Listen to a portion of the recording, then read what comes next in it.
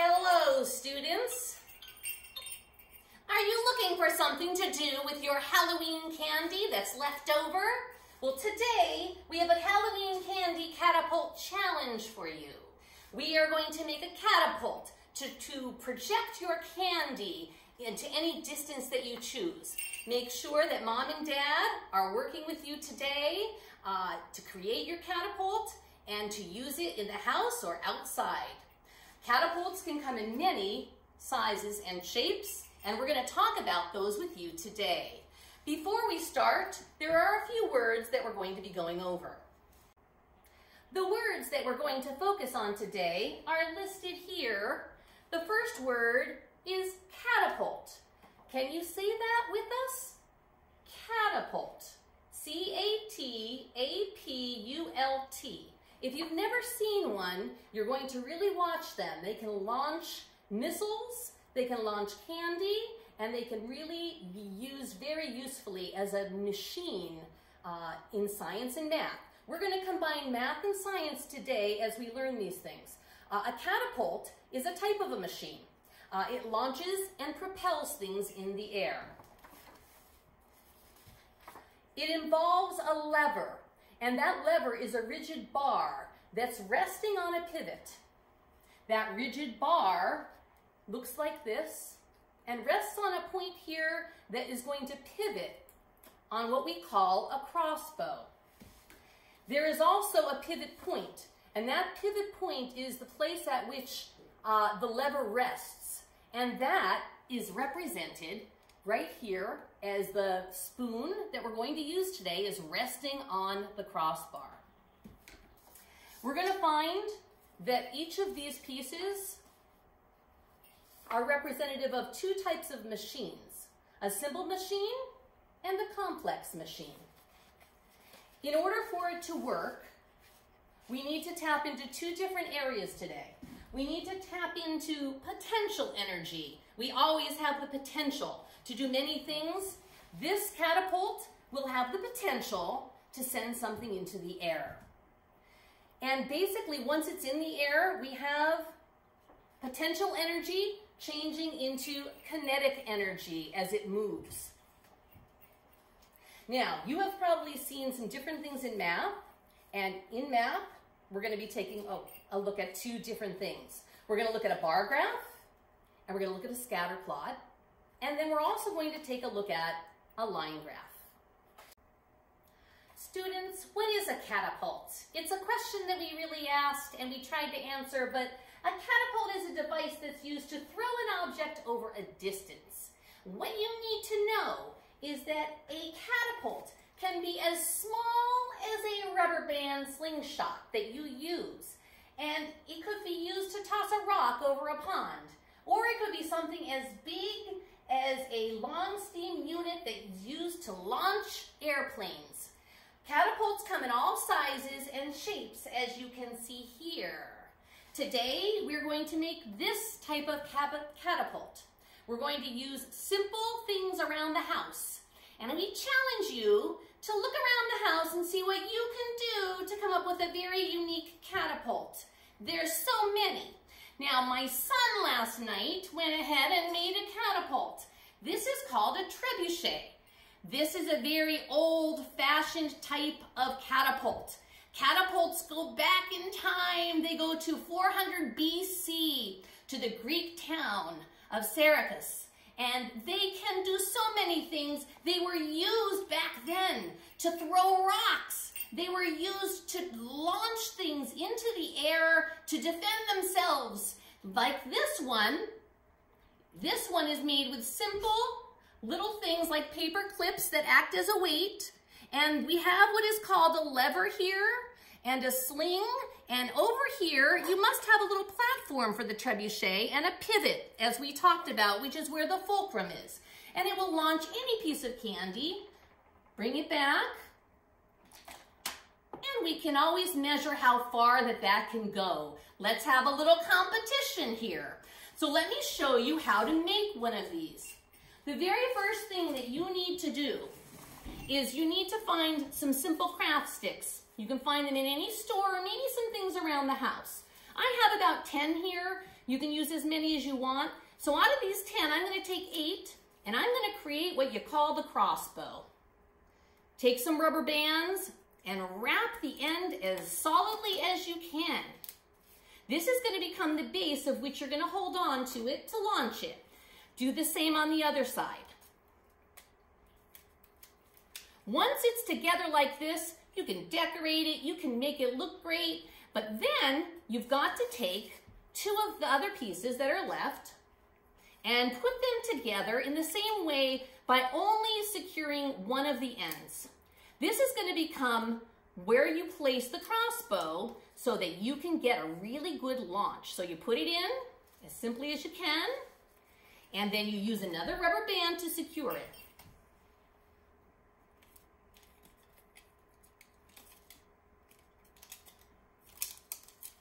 Once it's secure, you can actually then add your spoon. The spoon can go right into the rubber band, just like that. And then I usually secure the rubber band around the spoon. Woo! Because there is your potential energy coming right at you. Now, when you do this, all you have to do is put it in there, and this is where you're going to get that potential energy. Can't you see it, kids? It's really ready to go. Look, see? Bring it back. Wow, it really wants to send something flying.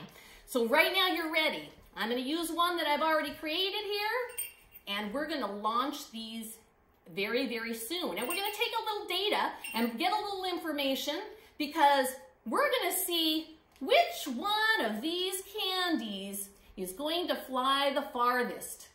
Can you guess which one you think might want to go farther? I'm wondering what you think. All right, let's see. Now, before we do that, there's a couple things that we need to keep in mind. In everyday life, we need to do work. We need to create things. We need to build things. And years ago, they didn't have a lot. They created this one to protect themselves. And then it became useful for launching things. It progressed to be used by the military. And ballistic missiles are shot using types of catapults. So where does that put a catapult? It puts it into one of 2 categories. It can be a simple machine, or it can be a compound machine. What do you think? Well, let's talk about simple and compound machines, and then we'll get back to where do you think this falls. So here are some examples of simple machines that you will see all the time being used are something as simple as an inclined plane. How do we get a box into a truck without hurting our back? We can use an inclined plane and push that box up. What does a wedge do? Well, an axe has a wedge. It actually allows us to chop up the wood. A lever, which is really what we're using in our catapults, allows us to get that movement to be able to pull a nail and take it out of a piece of wood. We have a wheel and an axle, and I'll bet you've seen these, right? How many of you have a bicycle? All right, well, you can see that there's one just basically on our doorknobs, okay? We have a screw that undoes the jar, and we have a pulley, and the pulley can pull things up, such as the flag. Now, these are all simple machines, so see if you think a catapult falls into that category. Let's talk now about a complex machine. What is a complex machine? A complex machine can be made and combined of a lot of simple machines. It is actually something that has multiple moving parts. Well, what has a multiple moving part? I bet you can give many examples of that.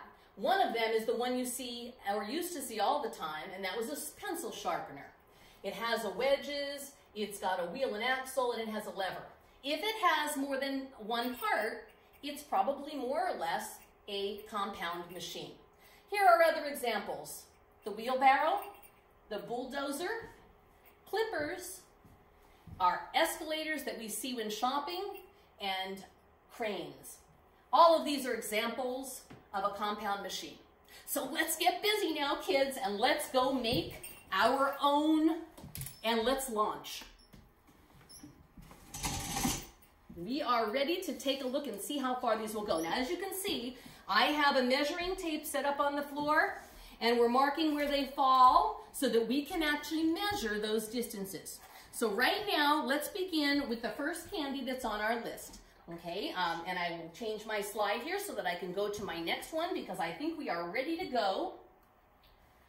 We're going to take a look at some graphs, okay, and make some predictions. We're going to graph today what we call a bar graph, and we want to see, what does a bar graph do? A bar graph allows us to relate facts and get information. So we are going to take each piece of candy, and the first one on the list, it's very handy, kids, to make a chart. So I have a chart here that represents the candy and the distance that it's going to go. We're talking about how far it will go on the floor, which is a linear distance below this. We're not talking about the force of the catapult, but just how far it will go. We're going to measure that in inches. So we're using a big long measuring tape that is all in inches here, and we'll be able to see just how far each piece of candy goes. Can you predict which one will go farther? I believe, I don't think I can share that with you right now. Let's begin with the large marshmallow first. It's my favorite of all of them. Let's just see now. This is not just large. I should have put down that this is jumbo because it's very big. Now what I'm going to do is I'm going to angle my, this a little bit as I put it on there. It's pretty big. And let's just see how far it goes. Now I'm holding a book against there so I could be consistent in my throws so I'm not all over the place. Because believe me, we could launch it in many different ways. So right now, let's just see how far that this is going to go. Aha!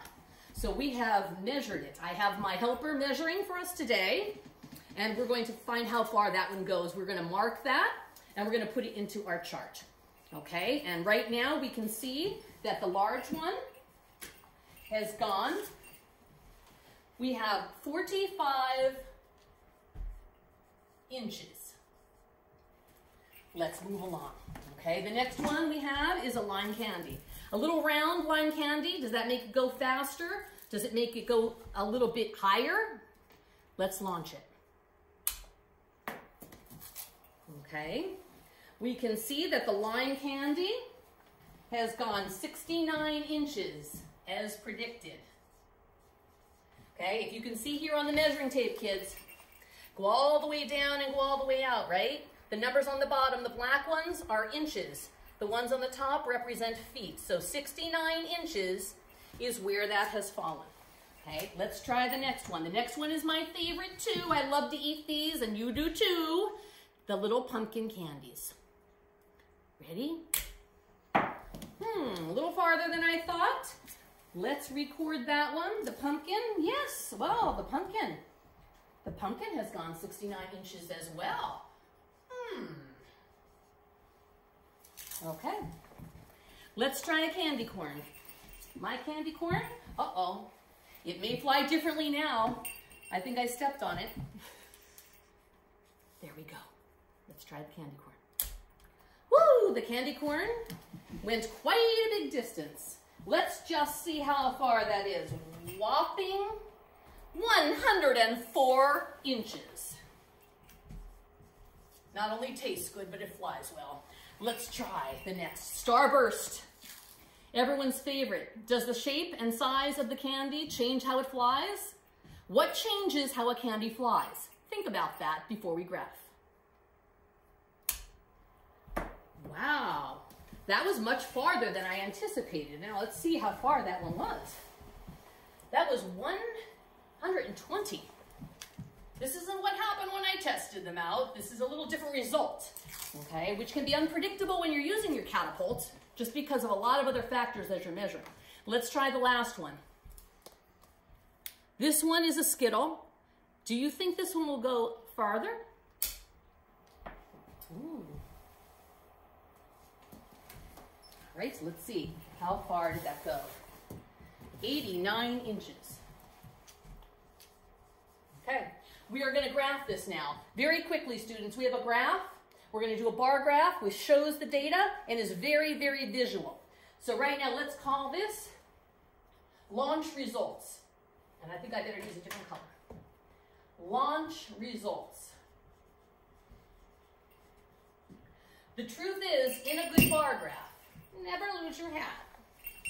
In a good bar graph, you are going to want to have a title of the graph. It's important. And you're also going to talk about what are you measuring. So right now we are looking at the type of candy.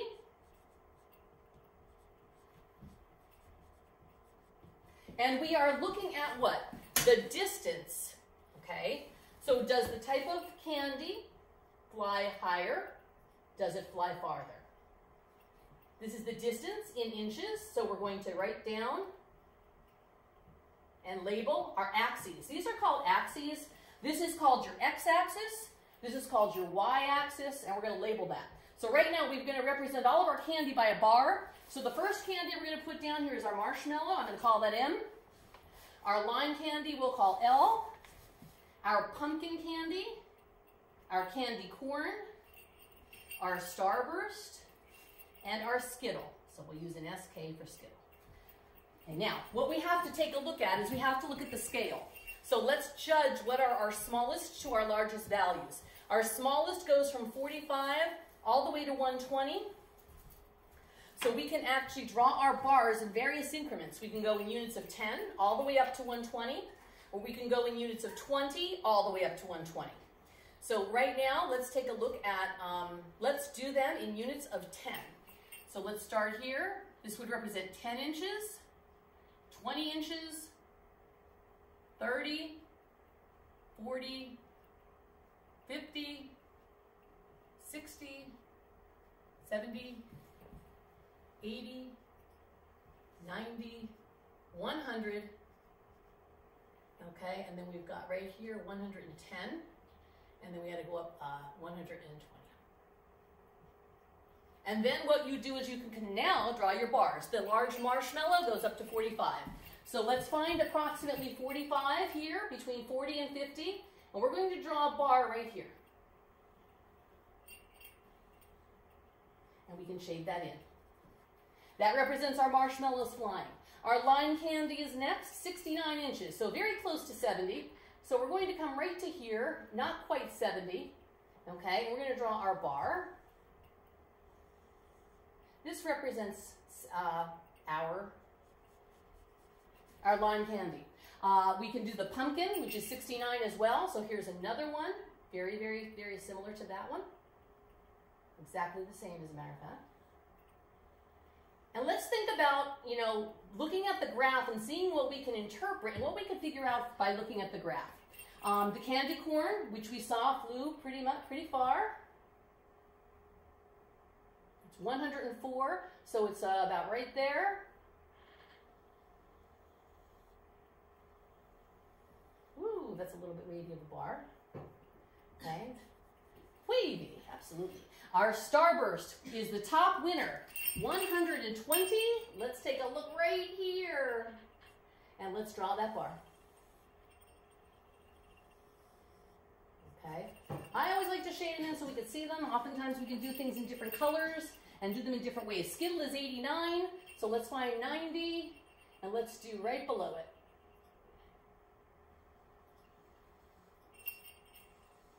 Ooh. Okay. Now, we have a graph. What do we do with the graph? We interpret data. We take a look at it. We decide if we can make a prediction on what candy could fly farther. What do you notice by looking at the graph? Which candy flew farther? As you take a look, we noticed that we knew that Starburst was our biggest one. Why would Starburst fly farther? Why would Skittles not go, well, why would Skittles actually fly very far, okay? What do we have that could account for that? Think about that. Could it be the weight of the candy? Maybe it's a heavier candy. Could it be the shape of the candy that also gives it the shape and the weight that makes it go farther? Graphs allow us to make some great predictions. And as you progress in your mathematical career, you're going to learn so many different types of graphs and be able to interpret all kinds of data. All right, students, now that we have created this, and we see it. I have a challenge for you today. I challenge you, after you've watched this video, if you can go in and complete the Google slide deck and learn more facts about catapults. Everybody can do it. And you can create a catapult, as we did here, that's unique, or you can create the one that we did today. I challenge you to create something that will launch. And I challenge you to take a picture of what you've created and send it to your teacher. We can't wait to see what you can do, and I might even have to visit you in the classroom and commend you for your wonderful catapult. Now, one of the fun things about a catapult is this. You can take a catapult and you can launch right outside. Do we have another piece of candy here? Let's grab one. Let me show you. So what you want to do is you can go outside into the backyard, into the woods, and you can hold it and launch it. And they go very far, as you can see. But make sure nobody's in your way and your mom and dad know what you're doing. Have a wonderful Halloween, kids, and keep us posted.